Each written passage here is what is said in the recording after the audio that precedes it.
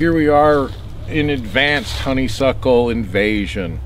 It gets above my head, 8 feet tall, and it forms a small canopy in the forest. It shades out all of the wildflowers.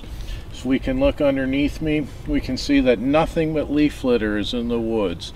And this is the condition of most of the woods today, unmanaged. And this is where exotic species can run like cancer across the landscape in these unmanaged forests.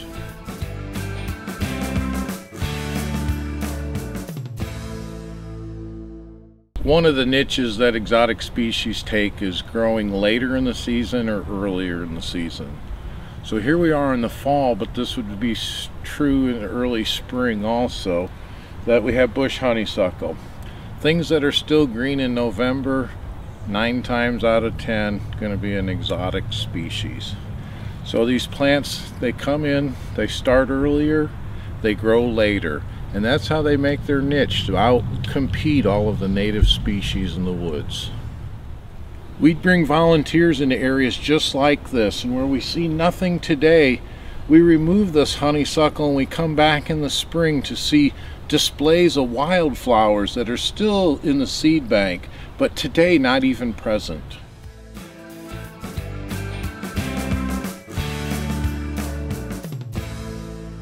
If you're a homeowner and you're on your own property and you start to want to deal with honeysuckle, we see it in the early stages when it's 2 to 3 feet tall.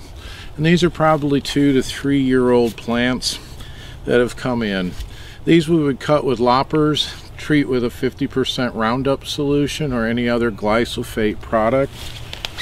When we get to the larger, we'd call this round 0. We can see some of the largest honeysuckle in the county. And here, probably 40, 50 year old honeysuckle. These we need chainsaws to get them down. We'll have to part them out, pile them up. And again, we treat that same stump with a 50% Roundup solution. And that seems to be very effective during the growing season or while they still have green leaves. The early fall window is another great opportunity for us to be working in the woods treating these exotic species. The native plants have all gone dormant. And so if we have overspray with products or chemicals, they're only treating or falling on exotic species.